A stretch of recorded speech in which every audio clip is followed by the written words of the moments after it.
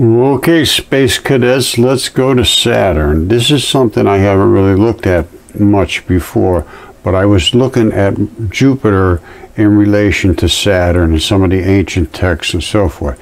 And it has these big rings, and it has some anomalies, like at the North Pole, which is this hexagon shape at the North Pole. Nobody can explain it. It's one of the biggest mysteries. It's a mystery, heightening their mystery even more. They can look at it, and they can see it, but they just can't know. They just don't know what to make of it. But it's a hexagon shape. Now, I've looked at it as carefully as I can, and they give you some pretty good details. But you see that? Look at that thing. Now, there are some things to take into account, as little vortexes and so forth, and they give you some pretty good information about this. So anyway, let's get into it. All right, let's just look into this. This is Saturn. Now, you see the spinning core here? You see the outside and this hexagonal shape? They have no clue. Why is this doing this? What's that? What's going on with that? What's the hexagon? Now, apparently they claim that the ancient Egyptians and all them, they knew that this was a hexagon on the North Pole of Saturn. Now, what else did they say about Saturn in the ancient texts? They call it Saturn Kronos, who was the ruler god of the Golden Age. He was the ruler god, Kronos, and it was a golden age. Everything was fabulous, everything was great. And then he was attacked by Zeus, who was smaller than him. Saturn was a very, very big planet, apparently. And this is what was written. This is not my words. Jupiter attacked his father, Kronos. So Zeus attacked Kronos, because that's their name, Saturn, Kronos, Zeus, Jupiter. Now, when he did, he smashed them up into bits. So now, Saturn on its own is a smaller planet than Jupiter. But you've got all the rings of Saturn, and all of this stuff here, I imagine, is debris that's in the spinning around in this vortex. Now, why is it creating this hexagonal shape? Let me explain that to you. All right, it's the only planet that has this much debris floating around its edges that creates this disk that surrounds it. And I would imagine if you took all that stuff and compiled it back together and put it on the surface, you would be bigger than Jupiter. Now, I don't know if that's true or not, but they claim that Jupiter was smaller than Kronos, but he still prevailed during this, when he took over. Okay, this gets real deep real quick, but Zeus, who is Jupiter, grew up as he was saved by his mother, so he wasn't eaten by his father Kronos. So he grew up and he forced his father Kronos to disgorge his brothers and sisters, because he ate them all, and he would have eaten Zeus, but Zeus was wrapped up, and Kronos got a rock inside of swaddling cloth, ate it, and Zeus grew up and finally came back, and he waged war on Kronos and was victorious. After his defeat by Zeus, Kronos became, they don't know what happened to him actually, according to different versions of the story, either a prisoner in Tartarus or king in Elysium. Well, I can tell you what did happen to him as a physical planet. It became smashed to bits, and now is the physical rings of Saturn, which now physically is a little smaller, I believe. Well, I know it's smaller than Jupiter now. At the time, I don't know whether it was smaller or larger, but he was the father. And Zeus grew up to be a very sizable creature. I mean, obviously, Jupiter's pretty sizable. Now, was it larger than the father, Kronos? I don't know. But I think they did mention that here and there, that he was not considered to be a match for Kronos, but he did persevere and destroyed Kronos in that attack and took over dominance as the god of this solar system. And then they went from there into the Bronze Age. Kronos was a golden age. Everything was great. I guess he was a good god. And then when Zeus came in, things changed. He was the sexual god. And he was in, he came down to Mount Olympus, and they had literally sex parties. And the offspring were giants, and this is what led to the decision to clean the earth. And that's what the Great Flood was. And there was a lot of different creatures here, absolutely stunningly different, crazy, bizarre creatures. And they didn't all get wiped out, but most of them, most of the biggest ones. Okay, so they have literally no idea why they're getting this hexagon shape. Well, I'm pretty sure I understand why the hexagon shape is there. However, and here's why. The planet is spinning. All right, so the planet is spinning, and it's trying to plow through all these gases. And because you're right up here at the center of the vortex, it's spinning real fast up here, much fast. In comparison, it's going almost a complete revolution, where this takes forever to go all the way around. So this is like the tip of a drill bit. Now, this is why you're getting this. This bump right here is coming because all this stuff is spinning this way. And watch it drag this stuff in. Watch it drag this stuff in. See it dragging it in? And when it does, it hits this. That must be another, I'm not sure what's going on, why, whether that's just something sticking up there and it's hitting it, like creating a venturi here, but it's spinning here. So this is coming, forcing this to spin. This goes backwards against this. So instead of this coming in and around as a round ball, it hits it and pushes it out to a little angular edge, basically. And then it tries to collapse and it gets pushed back out again. They create these little spots, and this is the main driver of this activity. As you see, almost no interaction on the outside around here until you get close to where that ball is here. And watch what happens down here. Everything starts getting dragged in. See it? Because of that ball. Everything gets dragged in, and then it gets forced and pushed out this way. Over here, it's just sort of laying around there. But once it sets up that shape, it just keeps going. Now, there's another one, I think, that's highlighted in color. I don't know if it'll make any difference. Let's take a quick look.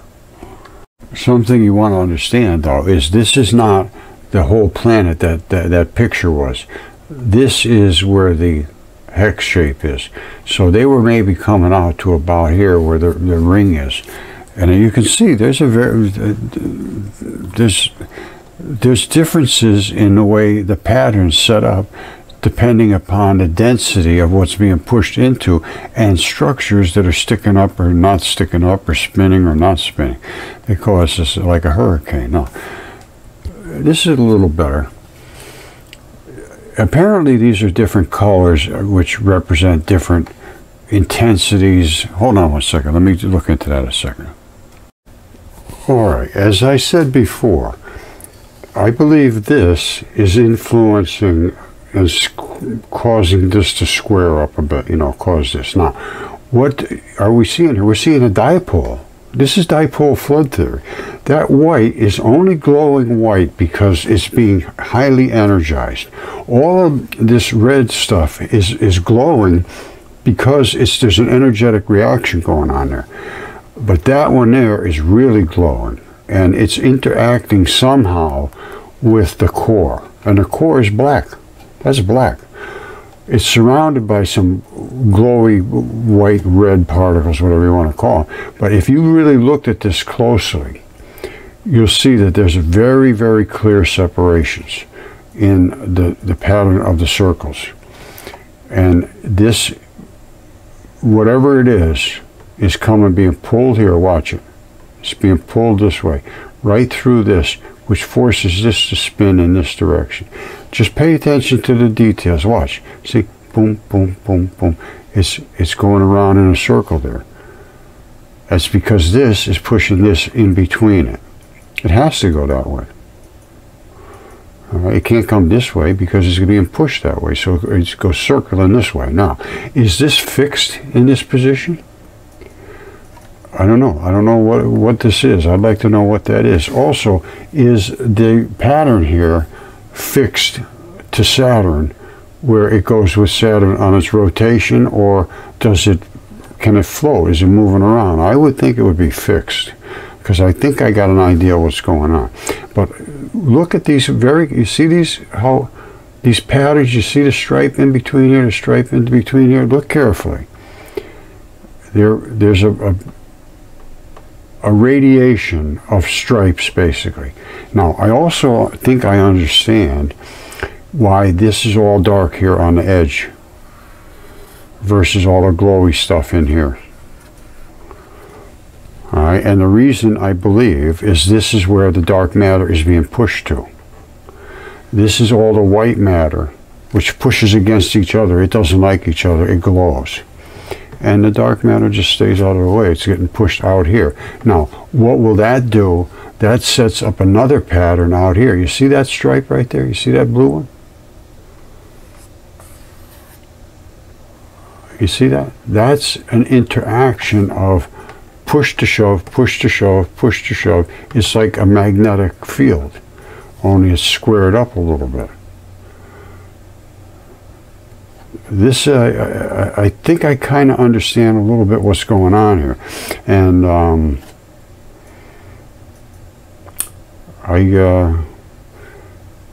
don't know totally what to think about it, but I do know this is spinning this way, dragging material through this way, forcing this to spin this way, forcing this to make a bump right here. And the bump carries through. That's my interpretation of it. Could I be right? Could I be wrong? I don't know.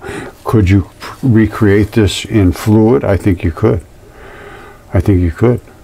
If you had the same set of circumstances, and then you could increase or decrease the pressure of everything, and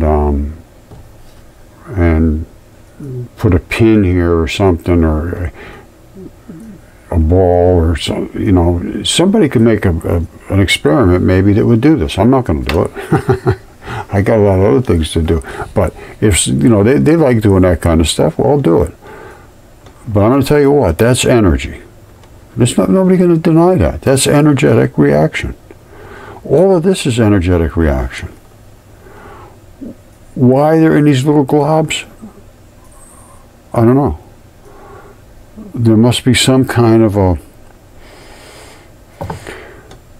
structure to this fluid. What that structure is, I don't know. But whenever you see glowing, it's energetic reaction. Something's pushing against something else, forcing a glow. That's the only time you get a glow, is when they push against another thing. Then you get a glow. And that's being pushed against here. And then it's trying to push against this way, and that's pushing against it. So it's really glowing when it hits this. Now, I don't know what else to think about that, but that is Saturn's North Pole. You know, the color was good, but I just came back and I started looking at the black and white, and there's some other details you didn't see in the color. Now again, this is where the dark is out here, but see, it's granular. You don't see that in the color shots. Now, the other thing you don't see in the color is this right here. You see this? Watch this thing get dragged in and pulled around the white. It's getting dragged in and pulled around. All of this white is getting pulled in between this, like a venturi, like a vortex, a venturi, a slit. So this stuff is getting pushed into here, and this is where the bump occurs to create this angle, I believe. and it follows through all the way around for some reason I can't explain. But I do see all of these different lines. Now, in between here, there's a whole set of goop that doesn't spin real fast and create lines.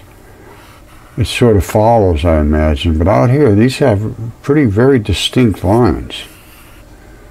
Look at how very distinct those lines are.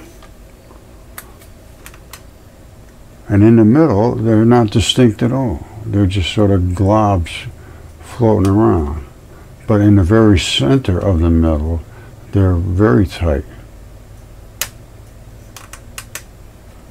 Now this, I gotta be honest with you, this reminds me of what an atom might be similar to. But I can't account for that. I have no idea, other than the fact that I would think that the planet's spinning and there's got to be a bunch of stuff in here, just like it's got rings. So I imagine this is stuff. Whatever the stuff is, I don't know. Whether this is a ball or like a moonish thing that's real close, or whether it's just a bump sticking up that has to force its way through, and I just don't know. But I can tell you this. That's energy pushing and shoving. That's about as far close as I can get to it. Did the ancients know about this? They claim they did. That's what the experts are saying now. How did they know about this? How would they know? Well, they don't give the ancients any credit for anything, to be honest with you. They think they were just people digging in the dirt for stuff to eat. No, that's not at all correct. Those people were the ancients that were in charge, literally, of the universe. They thought when they were talking about gods and all this stuff, it was just silly. They weren't putting themselves above everybody else, calling themselves gods. No, there was gods here. There was many gods, and each one of them had territory of a region and was that region's god. And they were just absolutely gigantic, huge creatures, and they could change themselves at will. As if you read Ovid, Metamorphosis, his first words are, "I intend to speak of entities changed into new forms," meaning landscapes. He says exactly what he says, including violence, where they become part of the landscape. And he says they could transform themselves into anything they want: fungus, mushroom, ants, rivers, planets, and then into gods, which were, because they saw women look really hot, they could just change themselves into really good-looking gods. You don't see any dumpy-looking gods. They all came down looking hot and had parties of sex. And that's what he said. Let's go down and take some wives and have a good time. And they did, but they didn't realize, apparently, that the DNA would not work. And it didn't. And that's when they created all these monsters and giants and freaks and all that stuff. And that had to be dealt with. And it ended up being the Great Flood, trying to wash it all out, because there's nothing else could be done. I pretty much understand the sequence of events now, and I can understand why. What else would you do? You know, anyway, I'm going to just leave that for later.